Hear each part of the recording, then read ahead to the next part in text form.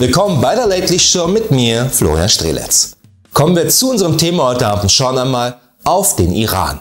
Oder wie John Bolton, Nahost-Experte im Weißen Haus und Teilzeit Walross im Washingtoner Zoo sagen würde, der Iran ist Teil der Achse des Bösen mit Syrien, dem Irak, Afghanistan und Nordkorea. Wobei Nordkorea im Moment voll Dufte ist. Aber wie unverschämt ist es denn eigentlich vom Iran, sich vollkommen an die Regeln des internationalen Atomabkommens gehalten zu haben? Das geht ja gar nicht. Wo kommen wir denn bitte schön dahin, wenn sich jetzt alle an Verträge halten? Außerdem stehe ich kurz davor, bei 4 gewinnt auf einer Weltkarte 4 in eine Reihe zu bekommen. Mir fehlt nur noch ein gelber Stein für den Iran. Mit dem und Syrien, dem Irak und Afghanistan habe ich dann endlich 4 gelbe Steine in einer Reihe. Das schafft nun einmal nicht jeder Geisteskranke unter Donald Trump. Oder, Mr. Bolton? Oder was sagst du, John, dazu? Bis 1953 gab es im Iran eine Demokratie. Allerdings gefiel die dem einen oder anderen damals nicht. Deshalb kümmerte sich eine junge und scheinbar idealistische Agentur namens CIA dann darum, genau diese Demokratie schnellstmöglich wieder abzuschaffen. Demokratien werden ja auch überschätzt, gerade wenn es um riesige Ölvorkommen geht, wie im Iran. Und so wurde der demokratisch gewählte Premierminister Mohammad Mossadegh gestürzt und unter Schah Mohammad Reza Pahlavi ein totalitäres Regime installiert, das den Vereinigten Staaten einen Zugang zu den iranischen Ölvorkommen sicherte. Dabei herrschte der Schah so blutig, dass er es auch ganz schnell als Bravo-Starschnitt in das Kinderzimmer vom heutigen Kronprinzen von Saudi-Arabien, Mohammed bin Salman, schaffte. Oder wie ihn auch seine Freunde nennen dürfen, MBS. Vermutlich noch bessere dann sogar Mr. Bonesaw.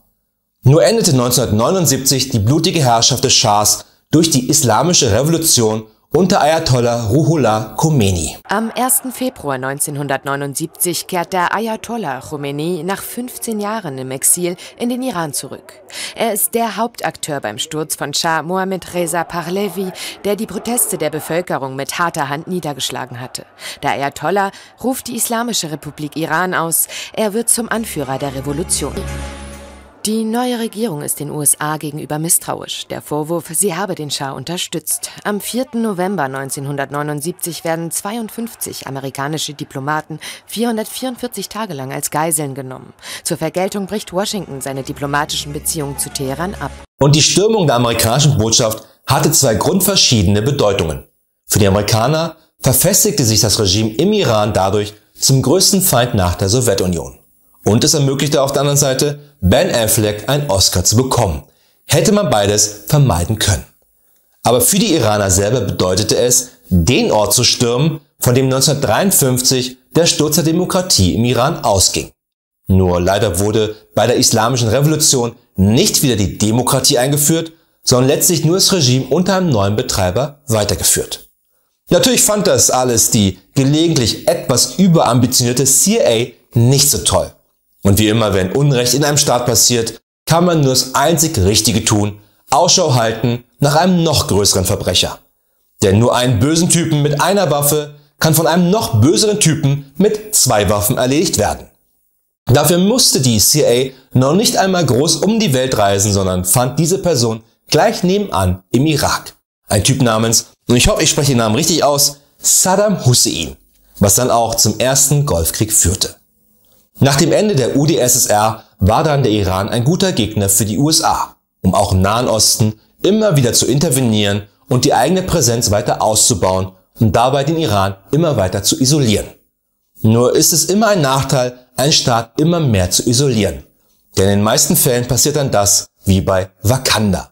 Jahrelang isoliert und dann wird $1 Milliarde beim Boxoffice mit Black Panther eingespielt. Hätte da die Justice League ohne Ben Affleck früher interveniert, wer weiß, wie öde heute die Marvel-Filme wären. Und was bei Marvel der Tesseract ist, ist in unserer Welt eine Atombombe als Staat zu besitzen. Und genau diese Gefahr drohte dann im Iran.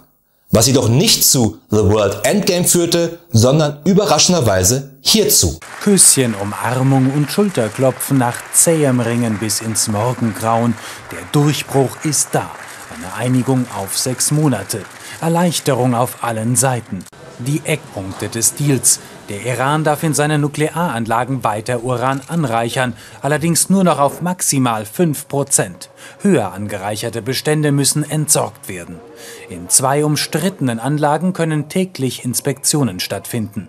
Der Schwerwasserreaktor in Irak darf nicht in Betrieb gehen. Es hätte ein zweiter Weg zur Atombombe werden können. Im Gegenzug werden Sanktionen gegen den Iran von etwa 5 Milliarden Euro gelockert. Und das war verdammt nochmal super, denn auch wenn dieses Abkommen sicherlich nicht der beste Deal aller Zeiten war, öffnete er trotzdem dabei eine Tür. Die größte Gefahr für ein Regime ist es eben nicht, einen Gegner wie die USA oder Europa oder Wakanda zu haben, sondern das eigene Volk. Wenn dort langsam aufgrund der Lockerung von Sanktionen der wirtschaftliche Aufschwung einsetzt, kann dadurch auch das Verlangen nach Freiheit. Sanktionen sind cool, um zu zeigen, dass man dicke Eier hat, aber absolut uncool, um damit Veränderungen nachhaltig durchzusetzen. Weil es immer besser ist, sich mit dem anderen, sei es der Iran oder Nordkorea oder auch Russland oder Wakanda, an einen Tisch gemeinsam zu setzen. Und vor allem dort zu reden. Stelle ich mich auch vom Weiten hin und sage, nee, der ist voll doof, der darf kein Getreide mehr von uns allen bekommen, dann sorge ich dafür, dass nicht Wladimir Putin oder Kim Jong-un hungern müssen, wobei bei Kim das sicherlich nicht schaden würde, sondern die Menschen in dem Land.